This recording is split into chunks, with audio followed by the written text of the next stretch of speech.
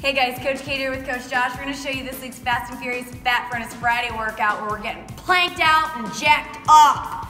So, 6 stations, 1 exercise at each, 15 seconds to work, 15 seconds to rotate. You'll do that for 4 rounds.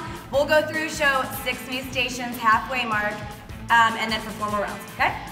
So, exercise station number 1 is rope jacks. You're going to want to step in, okay? Get slack in that rope, keep those feet out. Take those arms up, slam those ropes as you bring your arms back down. If you need to take the impact out, just step 1 foot out at a time, or you can just do straight original rope slams. Okay, that's station number 1. Station number 2, over here on the TRX, we're going to do our TRX ball out. So you're going to face out towards the blue floor, arms out in front of you. On your toes here, core engaged. You're going to take those arms up overhead and then pull them down and get a crunch in here as you pull your arms down. So straighten out, pull your arms into your stomach here and crunch there. So pull in, crunch, stay on your toes, core is tight. Use your core to pull back in and crunch that core as you pull in.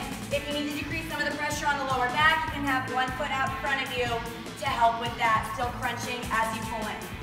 Station number 3, we'll have the sliders out. You're going to start with plank jacks. So plank position, shoulders over those wrists. You're going to slide your feet apart and then pull them back together, all while keeping your core tight, shoulders over the wrists. If you need to, you can take 1 foot out at a time. You can take the sliders out completely, kick your feet apart, kick them back together, or again, 1 foot out at a time, or just hold that plank position for those 15 seconds. Station number 4, we're going to have the stability ball set up. We're going to do mountain climbers on the stability balls here. So, Josh can show from the forearms where his shoulders are right over his elbows there. Pulling 1 knee in at a time, you're going to have to really keep that core engaged and challenge your balance here as that ball is going to want to wiggle you all over. You can also go from your hands. This variation is going to be a bit harder. You're going to really just squeeze that ball. Keep those shoulders nice and stable, hold those knees in. You can take the climber part out completely and just hold a ball plank. All right. Station number 5 is over at the dumbbells, and we're going to do press jacks. So get a set of the lighter dumbbells. Kick your feet apart, press those arms up. So kick them apart, press them up. Fast pace here, driving those arms up, pulling them back down. You can take the impact out by stepping just 1 foot out at a time, but pressing both arms up. And then your last station for the first half, you're going to have this strip of the blue floor. We're going to do plank squat jumps. So plank position, kick those feet outside your hands, kick them back, up and back at that fast pace, as fast as you can. If you need to, just bring 1 foot up at a time and then back at a time here. Trying to switch which leg you pull up first, or again, just hold that plank position. So you guys are going to do that for 4 rounds. Halfway through, you get 2.5 minutes of rest while we show you 6 new stations.